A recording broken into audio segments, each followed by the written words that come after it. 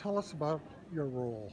Okay, I'm the Catholic Archbishop in Western Oregon, Archbishop Alexander K, and this will be, I think, my fourth time here since arriving in Oregon to be a part of this wonderful commemoration of the Roe versus Wade, the sad Roe versus Wade decision. So I'm here just to support the good people here who are passionate about life, about the dignity of the human person, and hopefully to lead us in prayer as we begin this time together to reflect on this tragic decision and to re-energize ourselves to be in support of all life from the womb till natural death. Okay, let me adjust this a little more and move up.